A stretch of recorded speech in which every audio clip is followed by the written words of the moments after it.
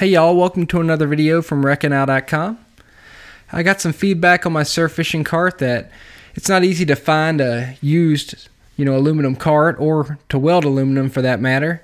So I'm showing you how I made a previous cart I used from just a garage sale cooler and some rod holders from Walmart. I think this will be a little more accessible to most folks if you don't want to go all out and build an aluminum cart.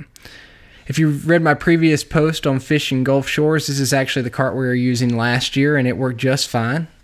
It doesn't roll quite as well in the sand, but it definitely does the trick. It actually worked better as a pier cart or maybe a catfishing cart, but you can definitely make it work in the surf.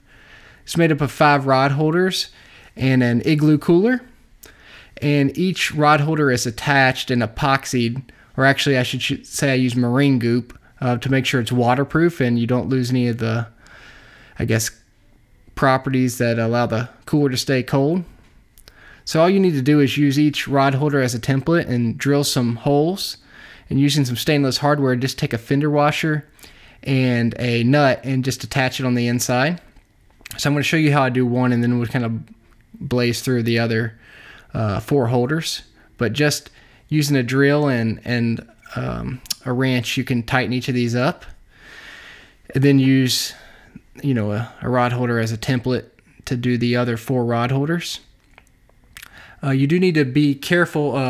If you're using long butted rods, you'll want to put some kind of stop on each rod holder, and that way it won't drag the ground when the big butt of the rod is pushed through the holder. Then you just take some marine goop and apply it to each nut, and that's really all there is to it. It works quite well. Like I said, we've used this in the surf in the past, and I hope it helps you if you can't build an aluminum cart. Thanks, y'all.